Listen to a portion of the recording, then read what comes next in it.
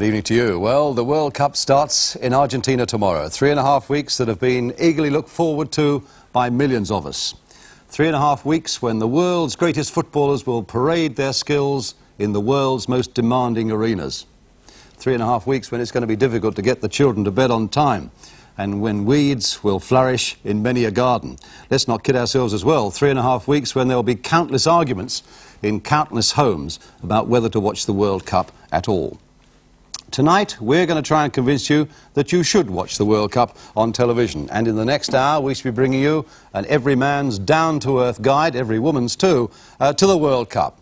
The teams to watch, the players to watch, how it all works, and indeed the emotion of it all. Why, for example, was this player reduced to tears in front of a television audience this week? That story later on.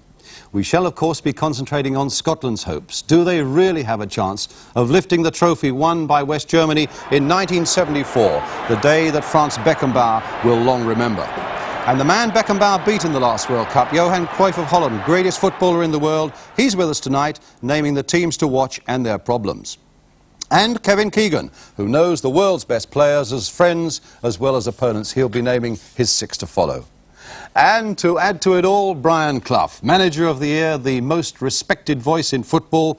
He's got a word of warning tonight for all Scottish fans who believe that something magical happens when a player pulls on that Scottish shirt with the famous Scottish badge on it. No, there's no such thing as badge seeing anybody through. I saw a clip of an interview that Ali did before I went on holiday.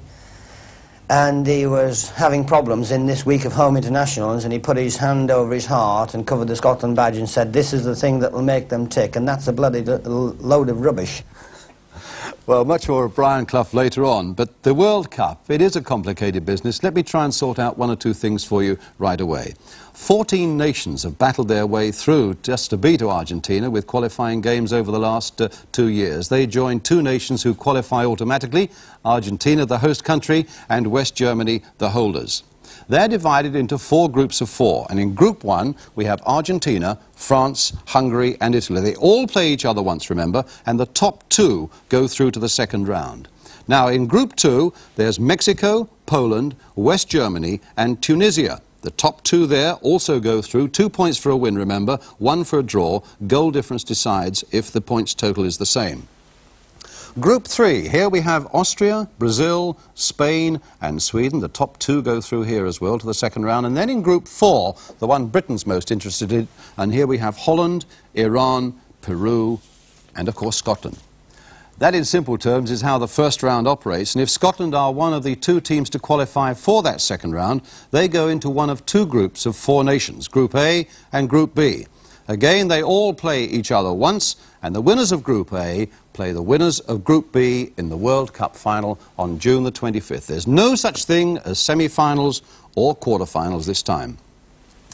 You've also got to get used to 1 or 2 places with strange-sounding names. Though the final itself, as I've said, is in the capital, in Buenos Aires, in the River Plate Stadium, where today they were rehearsing again for tomorrow's opening ceremony. And you can see that live, remember, here on ITV at 5:45 tomorrow evening, followed by the opening match, West Germany against Poland, again live on ITV. That one's at 7 o'clock.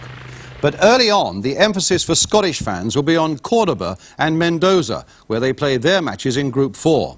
Scotland's headquarters are closest to the town of Cordoba, which is some 400 miles from Buenos Aires, basically an agricultural area, population of about 1 million.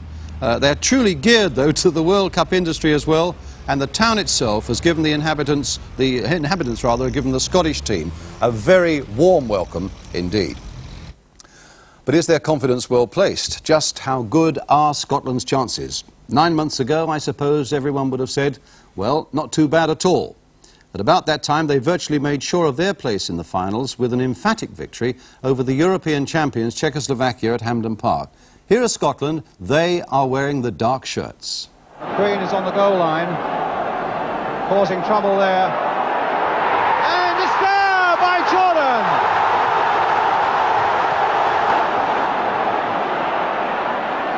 And here's Tenny Dalglish. Rioch, Hartford. Good play by the Scots. Willie Johnston. Joe Jordan's on the far side. Oh, and the goalkeeper's lost it. And Hartford has put it in.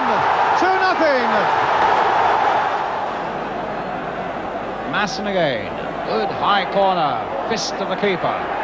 Jardine with the header. And it's in there. It's Kenny Dalglish. Guide check for Czechoslovakia. Nehoda leaving the ball behind. Guide check again. Left foot. Goal! More recently, though, Scottish morale has been badly dented. In the Home International Championship, they lost their title to England. They failed to win a single game, even though everyone was played at Hampden Park. And their week started with a 1-1 draw against Northern Ireland. Jimmy Nicholl. Good running by McCreary. Ball on to Armstrong, and he's in behind Scotland. Stopped, he could be in for it. Needs a chip, a shot from O'Neill, and a goal! 1-0 Ireland. And Ireland are now streaming back. Not too many targets forward to aim for. Ball chipped in for Johnston. Got to be. Absolutely had to be. Against Wales, Scotland led right to the end of the game. But then, what a clanger. And now here's a break. Dalglish on to Gemmell. Johnstone! 1-0. Magic goal from Derek Johnstone. 2 games in a row. He has scored. Here's the corner. Harris in, and the goal. It's a penalty given. It's a penalty given. A chance for Wales to draw level. 3 minutes to go to the end of the game. Brian Flynn looking for 1-1 for Wales. He's hit the post. Well, this is definitely Scotland's night.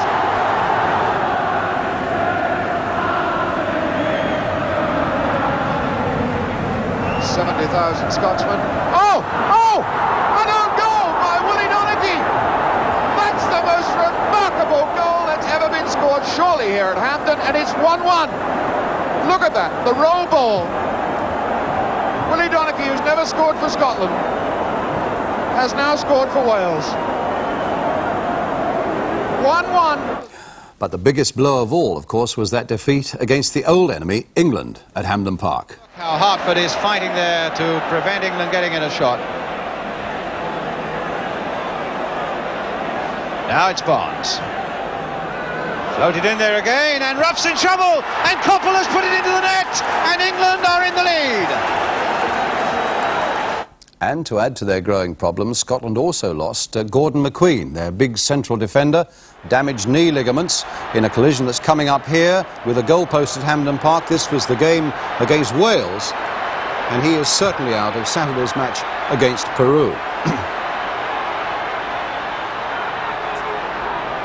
So it has been an enormous gamble by Ali MacLeod, taking Gordon McQueen, who might not even play in a single game out there in Argentina.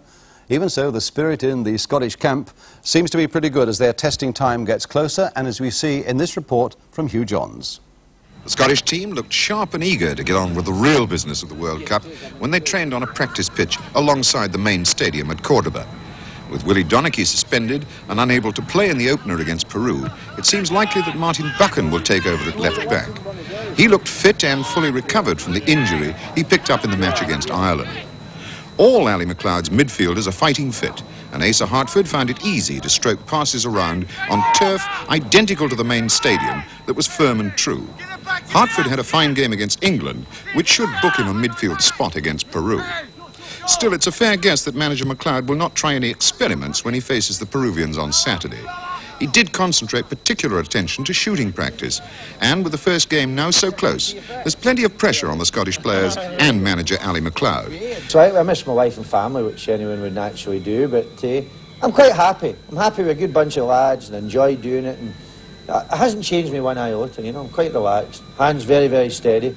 One of the things that the local press have made plenty of is the fact that you haven't bothered in your preparation to go to see Iran, Peru and Holland in any great detail. Why, in fact, did you decide not to see the other teams? Well, basically, the games, first of all, Peru was away on the other side of the world, and I was still in the preparations of my own squad, getting my own 22, making sure that I was picking the right 22. Iran came in the middle of the home championships, but I have absolute full details. Mike Smith from Wales was good enough to give me the rundown in Iran. I've watched the tapes of Peru and Argentina and Peru and Brazil, and I know about them, but I feel myself in the World Cup. You can prepare by becoming too dossier-minded. And what I've decided to do is to try and win the World Cup by preparing my own team to perfection. And if my own team is at perfection, we'll let everyone else worry about Scotland. Helmut Schoen made a point, I don't know whether you noticed it in the paper or not here, that in the last World Cup, Scotland played against Zaire as if it was, quote, their last practice match, unquote. Is there any danger of that kind of slightly negative thinking getting into the players' heads or yours for Saturday? No, I think this World Cup's different from the last World Cup. In the last World Cup we had Zaire, we had Yugoslavia and we had Brazil. And the point was, it was all going to hinge on goal average, it looked like. And when they only beat Zaire 2-0, everyone said, oh, that's terrible. I would settle for beating Peru 1-0 or 2-0, because in this section, if you win your first 2 games, you're through. And that's what we aim to try and do, is to get it over, get the strain off us and go out, and we could possibly play the Holland game as a practice game. The fans, I don't think, have ever before been so pro-Scottish back home. I wonder if you're slightly worried about the possibility of letting them down. No, I think what Kenny Burns said in the bus to Prestwick, when they were all lined the bridges and the roads, he said, you know, playing for Scotland is more than playing for yourself. And it's the same managing Scotland. I'm managing Scotland not for myself. I mean, I've been a manager for 13 years. I'm managing Scotland for 5 million people back home. And I hope, make many mistakes on their behalf. And I'm sure that the players realise that they're not just playing for Kenny Burns, Asa Hartford, or whoever it may be. They're playing for 5 million people. And we all know that. I will do my utmost to bring back the result that 5 million people want. And to everyone back home at the television, keep your fingers crossed, and as I say, God willing, that the result will be what we all want. And don't drink too many, shall we say, exports, and stay awake and see the next game. That's all I would say, you know. He sounds in good heart. The interviewer there was Arthur Montfort. Ali MacLeod, of course, who's had plenty to say for himself over the past 12 months, which brings us to a man who's had virtually nothing to say for himself over the past 3 years. Brian Clough, Manager of the Year, the most talked about man in football, the man who's got strong opinions about the World Cup as well. What does he think of Scotland's chances? It's a difficult question, and I'm not evading it at all, because if I felt it'd be knocked out in the first round as such, I'd tell you so. But I don't know that much about Peru, I think it is, and Iran, is it, in their group? What I do know is that the last few days they were in England wasn't the best preparation. The home international weeks weren't good for them. I hope he's got a settled side, and I hope he picks a side that the World Cup requires. By that I mean I hope he picks the people with the most skill. Like who? Well, John Robertson didn't have too good a home international week. It was his first match, but he is the type of player that will be needed at top level. Why is that? What's he got particularly? Well, he's got a quicker brain than most footballers, for a start. A lot of people are blinded by footballers, by how fast they can run, how good they look, and all that type of thing. Well, if that applied to John Robertson, you know, he wouldn't even get on an aeroplane, let alone be playing in a World Cup squad. His brain is, you know, that's much faster than most players, and he should be playing in a side that can use it.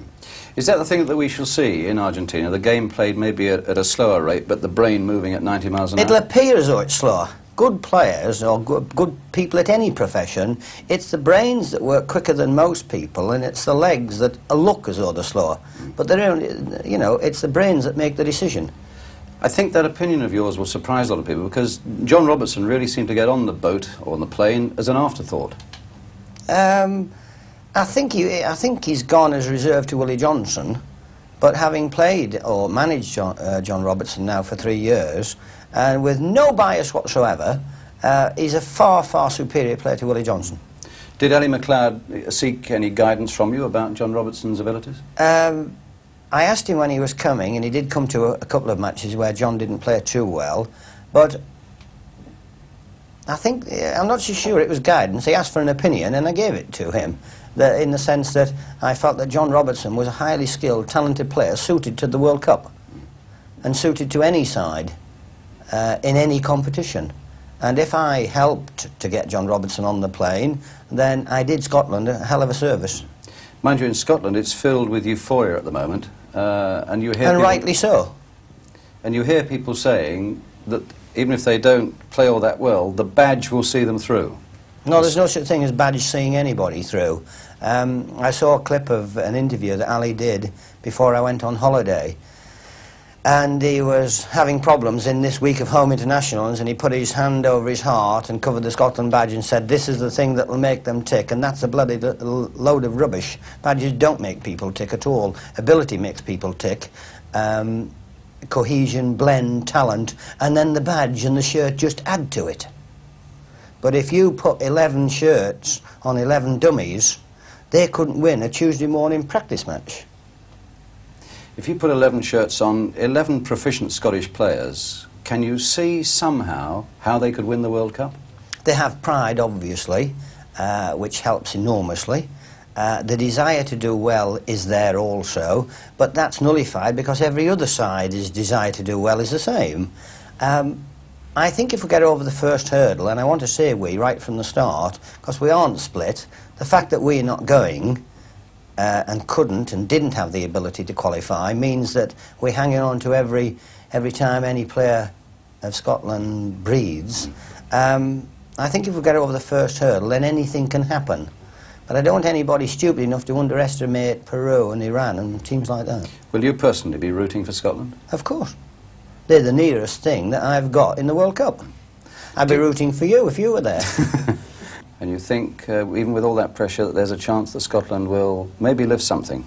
He's got to get his priorities right, because they've been under this so-called pressure, but a lot of it's, you know, incited on their own behalf.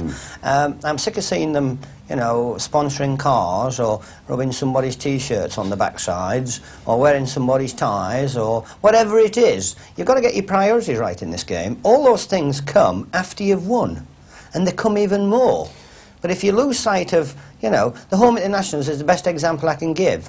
They've got one eye off the field and they've got one eye on it. And I've never seen a good one-eyed player in my life. What are your fears for the coming World Cup? I'm not too keen on the place it's being played, obviously. Why not Argentina? Well, there's a lot of question marks, how they run their country and that type of thing. I don't want any trouble, and I wouldn't even suggest there could be any. But if we're going to stage a showpiece of my industry, or even yours, or ours, whichever way you want to put it, I would like it to have been in the safest, nicest place, so everything could have been portrayed as we would like it to be. I can understand the players who don't want to go, because I'm not over keen on, you know, wanting to go at all. I'd much prefer to be on a beach in the close season with Barbara and my children than going to the World Cup. I mean, that includes someone like Johan Cruyff, who's at the top of his tree at the moment, and he said, I'm not going to go. You can sympathise with that, can you? I don't know whether I can sympathise with it, but I can perfectly understand it. He's got a choice and a right to do exactly as he sees fit. He's played in World Cups, he's done his profession reasonably proud, he's a highly skilled and talented young man. The fact he's drawn a fortune out of it is only due to his talent. I don't want anybody turning around and saying that, oh, he's not going now having made a lot of money out of it. You know, there can't be one set of rules for some professions and then another set for another. I fully understand him not wanting to go. Brian Clough. Incidentally, Brian is still on that family holiday in Spain with Barbara and the children, and that's the reason he misses a spectacular party and a spectacular This Is Your Life, where a little bird tells me that it's one of his friends who's the subject tonight. This Is Your Life, of course, which immediately follows this programme. Brian Clough, and we're delighted to say that he'll be joining the ITV team regularly a little later on in the World Cup. In fact, he joins us for one of Poland's games, and I'm sure you're all going to remember a little affair he had with a Polish goalkeeper named Tomaszewski in 1973. You remember how Brian called him a clown. Well, I reminded Brian that Tomaszewski was still in the Polish side for this World Cup. How is he? He's in pretty good form. He's kept his place nicely for 4 years, even though... And he's still in the side? He's still in the side. First-team goalkeeper? First-team goalkeeper. It's incredible. You called him a clown. I had more stick from the people, the Polish fraternity in Derby who serve the cheese in the corp than you could ever believe. It's a staggering performance if he's still in the side, and I'm delighted for him. It seems a good moment to take a break, and after it we're going to take a close look at Scotland's first opponents, Peru, Iran and Holland. We're going to hear from the most famous Dutch footballer of all, Johan Cruyff. Kevin Keegan gives us his 6 players to follow. The top names coming up after this break.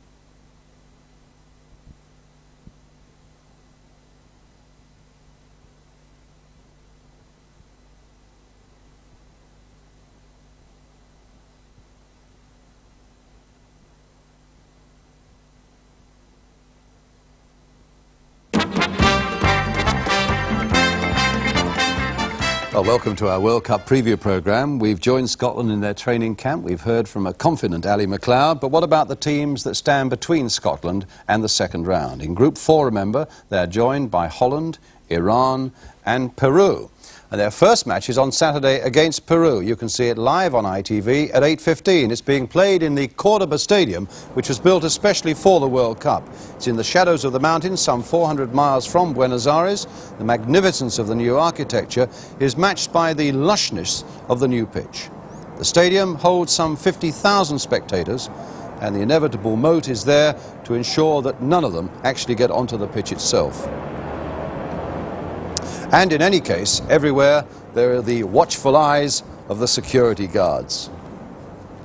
Peru, in fact, have a reasonable advantage playing fairly close to home in South America, and they also have a side stacked with experience, several of their men having starred in the 1970 World Cup finals in Mexico. Well away from the rioting and civil unrest in their own country during the past few days, the Peruvians look relaxed and happy, here getting onto the World Cup roundabout in a big way. This is their veteran defender, Hector Chumpitas. He'll be looking for the form that made him a star in Mexico 8 years ago, even though he's now 34. Getting into the swing of things, 21-year-old Roberto Mosquera, a forward who will celebrate his birthday during the tournament, as in fact does Cesar Cueto, who'll be 26 and plays in midfield.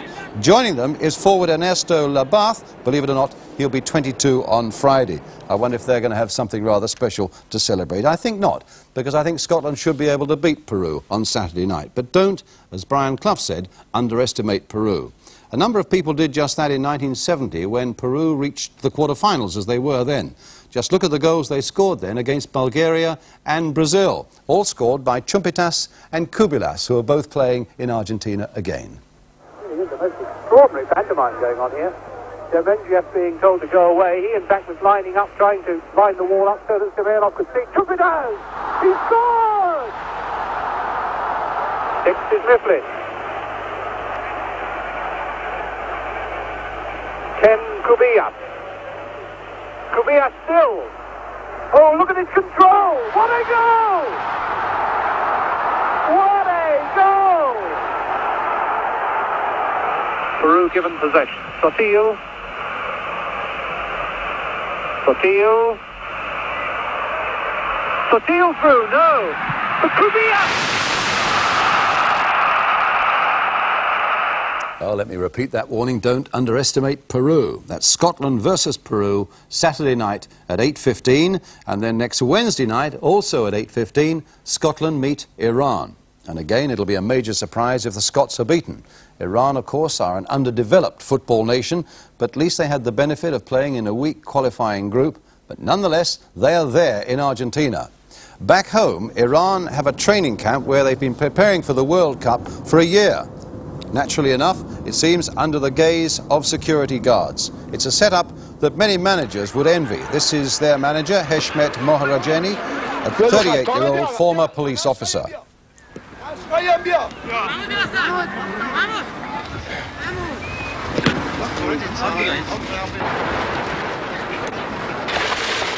Iran's star player is 23-year-old Hassan Roshan. He's a striker with a good scoring record, and clearly he's a man Scotland would do well to watch next week. Hassan lives in a fine new home in Tehran. Inevitably, there are the football trophies on display. And there, too, is his lovely wife, Fereshte. And what about that for a car? Just one of the trappings of success in Iran football. Even so, there is the shopping to be done, though it does appear to be plenty of choice in this particular fruit market in Tehran. The atmosphere in the Iran camp has been relaxed all along, as they went for a picnic at a break to training. And how about this for a game?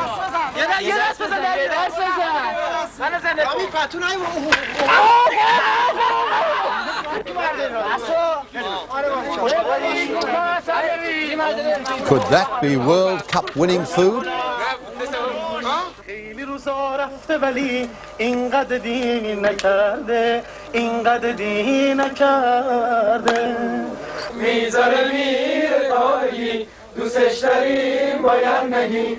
Well, will Iran be singing on Saturday night? Yes, if they can do to Scotland what they did here to Kuwait in the qualifying round. A goal here scored by that striker, Hassan Roshan.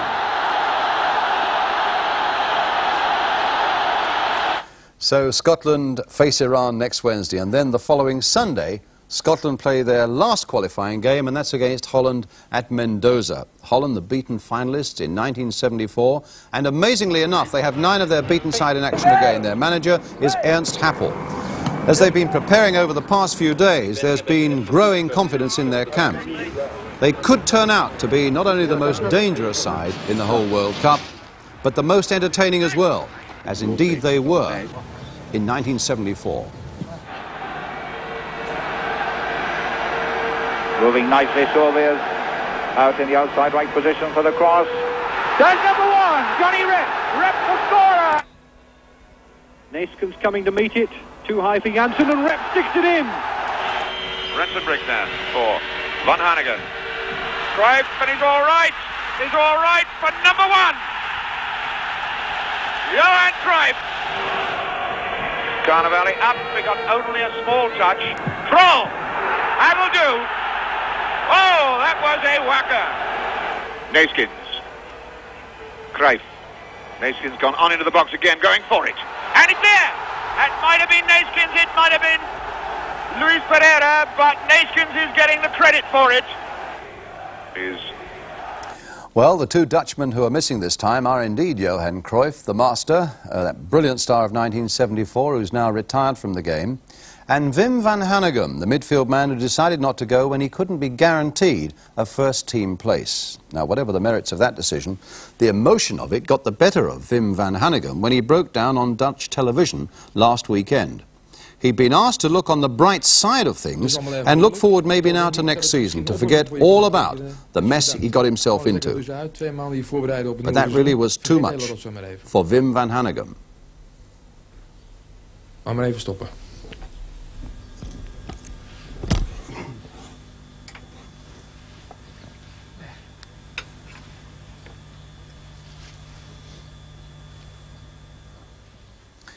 Well, that's how the World Cup gets hold of you, and that's one of the most emotional moments, presumably, in the life of Wim van Hanegem. And I'm sure there are going to be plenty more emotional moments between now and June the 25th in Argentina. So, a Dutch team that's likely, I think, to be a test for the very best in Argentina in the coming weeks, even without Johan Cruyff. And goodness knows, Dutch officials tried long and hard to persuade Cruyff to play in Argentina, but the superstar was adamant that he would not compete in this World Cup. Instead, when he's not with us here in London, Johan Cruyff will be watching the World Cup on television in his villa near Barcelona. What is it that keeps the world's greatest player away from football's greatest event? What about the pressures in the World Cup? And what about the teams that you should watch most closely? But above all, why isn't Johan Cruyff playing himself? Well, to play a World Cup is very difficult, first. And the most important part it's not the physical way or the football way. The most important part is the mental way. Mm-hmm. And to play there, your mentality must be 200% World Cup. And I haven't got it. That's why it's the best way for everybody that I won't go. Why haven't you got that now? I mean, you had it in 1974, you haven't got it in 1978. Because it was something new, something special. It was the first time. We had a lot of success. the best what you could wish. But afterwards I said, well, nearly, I think a week or 2 weeks afterwards, I said, well, I've done it once, and I can't do it again, because it took me more or less a year to get over it. Really? Yeah. Is there any one player that you, as you watch from your television set here in Spain, there's one player that you're particularly looking forward to seeing? Yeah, I've heard a lot about a few players. One is the Brazilian player Zico. The other one is Dalglish. Dalglish of Scotland? Dalglish, because, well, last year everybody in England was writing that Kevin Keegan was going, and they bought another one, and now they won the European Cup. They said he had a great season, so I want to see him. Where are the super teams, do you think, in this World Cup? Which are the 3 or 4 teams that you think, watch out for them because they could win it? Argentina, because they're playing their home games. And I know in their home games, the public, they are crazy. They will help them a lot. Will that put pressure on them, though, at the same time, do you think? I don't think so. They're used to this pressure, and this public there is different as any country we know. And is it the most difficult country to go to in the world, to play as an away side, yes. Argentina? Yes, I think so. Because these people are there. I've played there once, and it's something, well, incredible. Yes. And the other one must be Brazil, because of their results here in Europe, because the way of playing, they play quite slowly game, and if they score 1 goal, it's very hard to score another one, very hard. They've got now a mixture of football, which says they're technical, they're good, always. And like you've seen in England, they're very hard now. Yes. That's why I think they must get quite far. So Argentina and Brazil. And then you've got to get the Europe side. If I got to choose 2, I would choose Germany. And not because they've got a great team or they've got great results, because results are bad. I mean, but the German mentality is I don't know. You've seen it all in England when they scored the last minute goal. You've seen it in Mexico when they played against England. They were losing 3 times and they won 4-3. They nearly every game, in the last 5 minutes, they score a goal because they've got something in their mentality which I think not even any other country, they haven't got it. That's why I think they're still in the tournament, especially in the tournament. They're very dangerous. Holland, I think they've got a great team because it's more or less the same team as Germany. That's crazy to more anybody. Or less, well, more or less. I mean, without more you, or less. yeah. without me, without Van Hanegem now. So more or less the experience are there, and the individuals, for instance, Rensenbrink is there, Rep could be. The other one is Van der Kerkhoff, is great. The midfield, it's very strong. I think the strongest part of the team. So I think as a team, they are very strong, and will be very big, very difficult to beat them. And they can score a goal any moment. I think this is one of the most important thing, and I think this is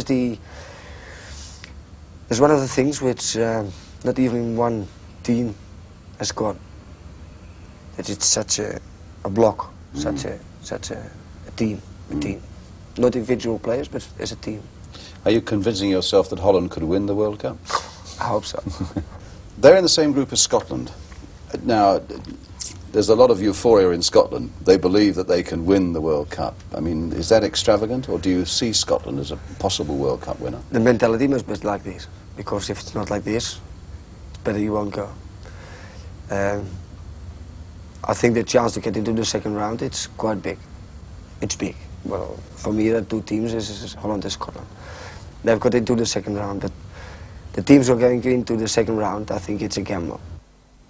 Johan Cruyff, who will be with us on ITV for the weekend of the Scotland v Holland game, and that's the only appearance he'll make anywhere on television during the whole of the World Cup. Well, Johan has marked our card so far as the team to watch is concerned, putting special emphasis on those 2 giants from South America, Argentina and Brazil.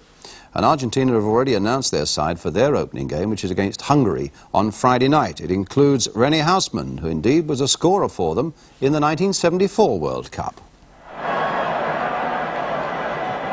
Good running here by Hausmann. Oh, what a beautiful goal! That was a spectacular goal! Brazil we know well. Against England at Wembley last month, they showed moments of true magic. They showed a fair bit of ugly tackling as well, and I'm just wondering how much of that they'll get away with in this World Cup. But the goal they scored at Wembley was marvellous, a magnificent build-up right really from their own half of the field. And here we are now inside the England half, and the ball is now played to the magical Rivellino. Look at that. What about that? And it comes to Gill, and he carves his way inside Trevor Cherry with an unstoppable shot there. But that's the only goal that Brazil got on that night. Strangely, though, nobody seems to have a good word to say for Italy, the team that knocked out England. They left Rome a few days ago, very depressed, after just one poor performance against Yugoslavia. They are so up and down, the Italians. But their spirits will soon be soaring if they can score goals of the quality of this one scored by Roberto Bettiga. It's in a warm-up game in Argentina a couple of days ago. What about that? A fantastic back heel there against an Argentinian second division side in the Boca Stadium. And if only he can do this for Italy, well, then maybe they'll be in with a shout in Argentina as well. And indeed, Italy's first game is against France. That's on Friday. It's exclusive and it's live to ITV, 5:30 on Friday. But now what about the individual players to watch? The men who in the next 3.5 weeks could really make themselves into international sportsmen of great repute.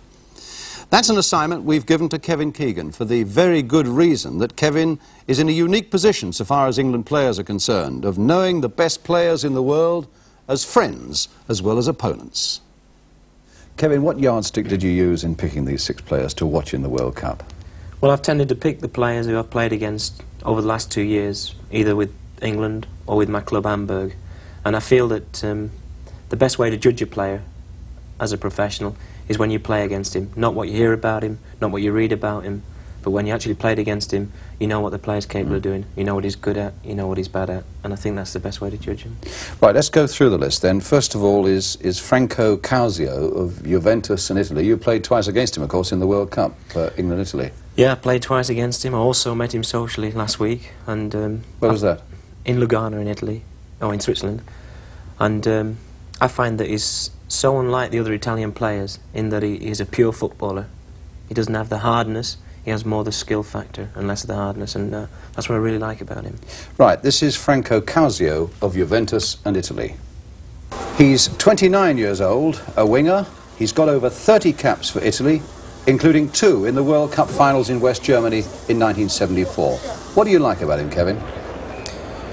I like the way he can turn simple situations, like this one, into a goal. This is incredible. Not many players can do this. Yeah, he flicks it through. It looks simple, but he's put a player there from midfield, clear through. Against England in Rome? Yeah, unfortunately. I've seen this one. Bettiga's goal. Here again, you'll see how he can make something out of nothing. He goes up for a challenge. He's brave. He's quick. He's brave again there. And now look how he finds the time to look up around him. He knows everything that's going on. And then he puts in a good cross. So dangerous. And just to prove that there is something in the way of an end product, if you give this guy this sort of room, he'll go in the box and he'll punish you where it really hurts. The second player you've chosen, Kevin, is Kenny Dalglish of Liverpool and Scotland. Yeah, I think this World Cup could obviously be his World Cup. I think he's a great player, and in some ways I regret not having had the chance to play with him at Liverpool. But he's done a great job. He scores goals, he makes goals, and he's a world-class player, no doubt about that. Well, he's the man who replaced Kevin at Liverpool. This is Kenny Dalglish of Scotland. Kenny is 27 and will break the Scottish cap record with his first appearance in Argentina, beating Dennis Law's total of 54 caps. He's got tremendous ability to shield a ball. A lot of people say he doesn't have the strength sometimes, but if you look here, he battles for everything. Watch this is class. He sends Mickey Droy 6 ways, and this is pure football. It's a great goal. He's so good at chipping people. He makes good goalkeepers look bad, actually. A goal against Chelsea there. And he's not, you know, he's not really renowned for hard work. But here he shows you. He starts this one himself on the centre circle.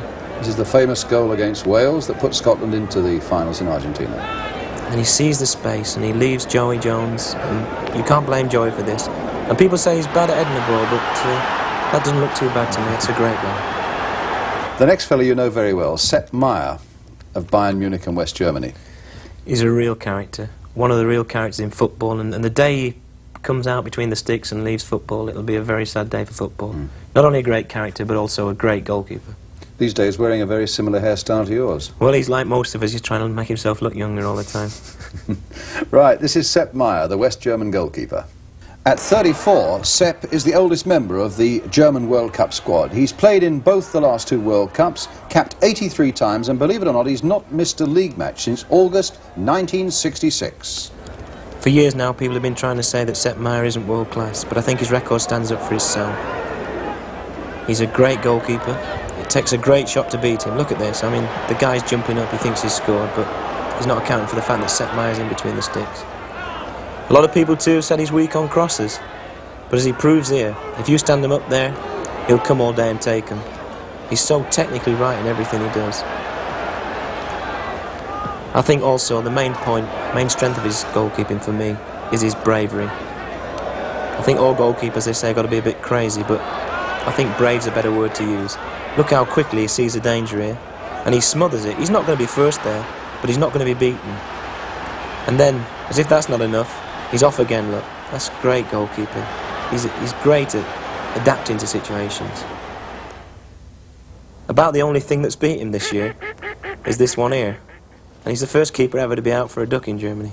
The next player you've chosen is one maybe that's not that well known. Michel Platini of Nancy and France. And yet you've first-hand experience of Platini as well, haven't you? Unfortunately, yes. He scored a hat-trick against my club Hamburg in Parc des Princes in February. A great player. I think if I had to pick one out of all the players in the World Cup who's going to come on through it, I think it's Platini, providing France go a long way. Yeah. He's a great player. Right, this then is Michel Platini. Platini will be 23 during the World Cup. He's seen here with his wife Christelle, who he married just before Christmas, in their new apartment overlooking Nancy. He's a midfield player and a free kick specialist, and indeed he scored the only goal in the French Cup final this season. A new face to many, but as Kevin says, we shall know a lot about him by the end of June. Michel Platini is going to be, for me, the star of the tournament, as I said, providing France get a good run. There he is, number 10. Number 10 here. Look, he could have played it early there, but he's going to... Look how he commits 3 players and then gives the guy the simple chance, Rochiter, of sticking this one in against Switzerland. Great player. He makes a lot of time for himself. He had 3 people around him a lot of times in Argentina. I think so. I think he's going to... That's the only thing I fear about him. He might get kicked out of it, but look at the skill here. He turns so well. He goes at people now.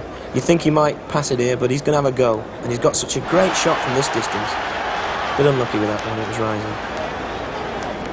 Now we see him again. He's always hanging around on what we call depth outside the box. Here he is now. He's, what, 30 yards out? Takes it 2-3 steps. And he's got such a powerful shot. Just look at this for a goal. Robbie Rensenbrink of Anderlecht, the Belgian club, and Holland, is another player who's given you a bit of trouble this season. Yes, unfortunately, there seems to be so many of them around, but yeah, he scored the goal in the 1-1 draw at our stadium, the 1-0 win they had in our stadium in the Cup Winners' Cup, and he caused a lot of problems. He's a guy who got the ability to make good players look almost stupid at times. Robbie Rensenbrink. And we'll see the goal that Robbie scored against Hamburg in a moment. He's probably Europe's outstanding winger of the last few years. He played in and was injured in the 1974 World Cup final against West Germany. The scorer of 2 goals in this year's Cup Winners' Cup final. We'll see one of those as well. Robbie Rensenbrink is now 30 years old, and he's won 33 caps for Holland. Kevin. Yeah, heading isn't one of his abilities, as you just saw, but this is committing players, looking for the break. This is the goal against Hamburg. Yeah, this one really hurts, actually. I don't really want to see it too much, but look at the way he goes into the box. And what's he going to do? He's going to cheekily us. If it wasn't against my club, I think I would stand up and clap for that one. It's a great goal, great marksmanship, great finishing. I said before, he's got the ability to make players look stupid. There's a guy here just about to go and catch one of his buses, look. So simple, and yet so deadly. He's through. And free kicks. Yeah, this if anybody gives free kicks go away against Holland, they can expect something like this. He can't half-bend the ball. Look at this one. It's going 2 yards wide at the moment. It bends right in, and the keeper just about breaks his skull on the post. And that was the Cup Winners' Cup final. Yeah, he scored 2 goals, but that was a peach.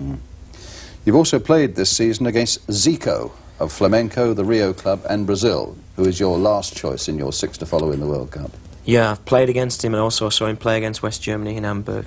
A great player, and obviously the further Brazil go, the more dangerous this guy's going to be, because he's got everything. 1-2, shoot, finishing, he's deadly. Great player. A lot of people make Brazil the favourites, and Zico is one of the reasons why. Zico is now 25 and has been hailed as another Pelé. The current South American Player of the Year. He's here with his family. He's a forward whose power and speed was evident on Brazil's recent European tour. Kevin. Yeah, he's a great player. Here's Zia Maria with the ball. This is against West Germany in Hamburg. Yeah, in Hamburg. There's Zico, number 8. What a cheeky little ball. Everybody else thought he was going to knock it square. He plays it through, and he makes a goal really out of nothing against the champions or the favourites for the next World Cup. The pictures in this piece aren't the best quality, but the football is absolutely first class. Here he is, he's running at people. It's against Bolivia. It's a great goal. That. You just cannot give this guy 2 or 3 yards room like that, or he'll do that every time. He's got a tremendous shot.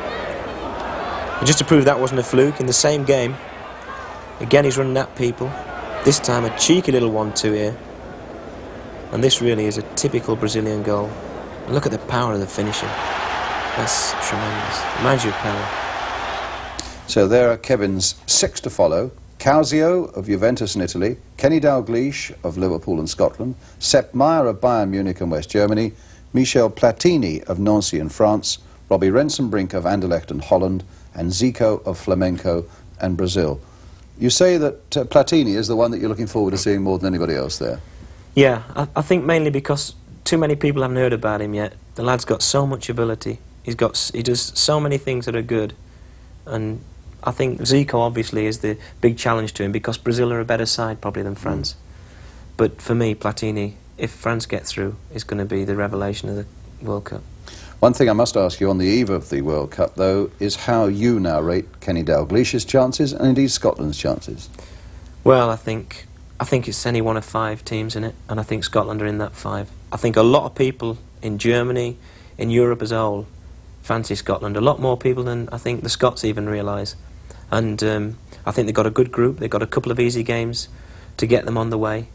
And quite honestly, I can see them going all the way. And as an Englishman, it doesn't hurt me, because I think they deserve to be there. A fascinating insight to the world's great players that you'll be able to watch with us over the next 3.5 weeks from Kevin Keegan. And Kevin, of course, is with us again for the opening ceremony and that first match, West Germany against Poland, tomorrow. Finally, the very latest news from Argentina and reaction to a story carried in certain newspapers this morning that Brian Clough's job as England youth manager could be in jeopardy because of how little time he's spent with them since his appointment. Suggestions that were firmly knocked on the head by England manager Ron Greenwood, speaking to us in Argentina this afternoon. Brian Clough hasn't elected to go on holiday and not go away with the England youth team. The England youth team went to Poland and failed to qualify for the semi-finals, whilst Brian was still involved with Nottingham Forest. The mere fact that Brian hasn't been able to be associated with the youth team this year at all has been only related to the fact that every time we've had a youth match at England youth level, Nottingham Forest have had a very big, important game, and it was impossible for him or Peter to be involved. So in fact, Brian's future is still with the England youth team? With me, as far as I don't know what's been said back home in the English press. All I know is that Brian Clough is still a member of the team I selected, and a very important member. Which firmly answers that story. Let's get the latest World Cup betting, which comes to us from Ladbrokes, where Brazil are the favourites at 9-4. At 4-1 tonight are Argentina, 7-1 West Germany, 8-1 Holland, which confirms the 4 nations that Johan Cruyff tipped us about. They are the top 4 there. 9-1 Scotland, 14-1 Italy and Poland, 20-1 Hungary, 22-1 France, that seems to me a reasonable bet, 25-1 Spain, 40-1 Sweden, 50-1 Peru, 66-1 Austria, that's not a bad outsider either, 100-1 Mexico, 500-1 Iran, and 1,000-1 Tunisia. What about the referees? They've got a very important part to play and a very difficult job to do in Argentina. And Angel Corretza of Argentina, he's been named as the man to referee tomorrow's World Cup opener between West Germany and Poland. Scotland's first game, Ulf Eriksson of Sweden handles that one against Peru on Saturday night. The first game for Clive Thomas of Wales will be Sweden against Brazil on Saturday.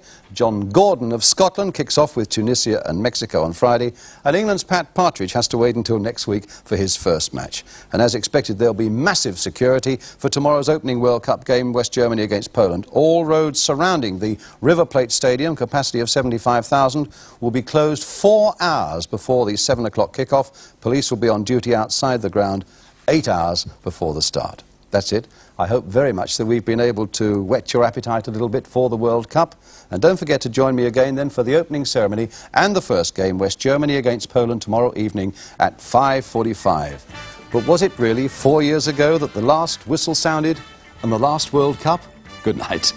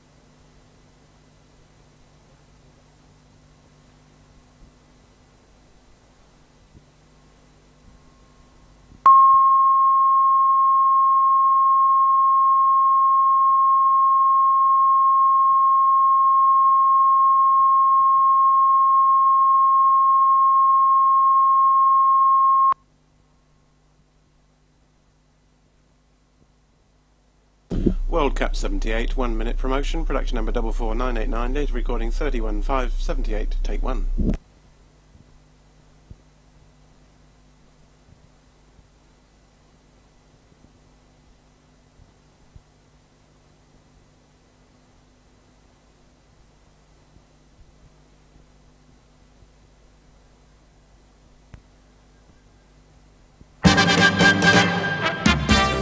The River Plate Stadium in Buenos Aires, a last rehearsal for tomorrow's spectacular opening of the 1978 World Cup. The colourful pageantry of it all is a curtain raiser for what promises to be an equally excellent first match. It's the holders West Germany against Poland. Can the Poles spring a surprise against the out-of-form holders? In 1974, Poland were amongst the most skillful teams. Poland. Benia, what a goal! But even though the Germans are struggling at the moment, they can produce moments of eye-catching magic. What about this for an overhead kick that leads to a goal by Klaus Fischer? So, will it be Germany or will it be Poland? You can see the whole of the game live on ITV at 7 o'clock. And joining me is Kevin Keegan. And nobody knows the players better than Kevin. It's a great lineup. The World Cup opening ceremony at 5:45. The opening match at 7 o'clock. I'll see you tomorrow.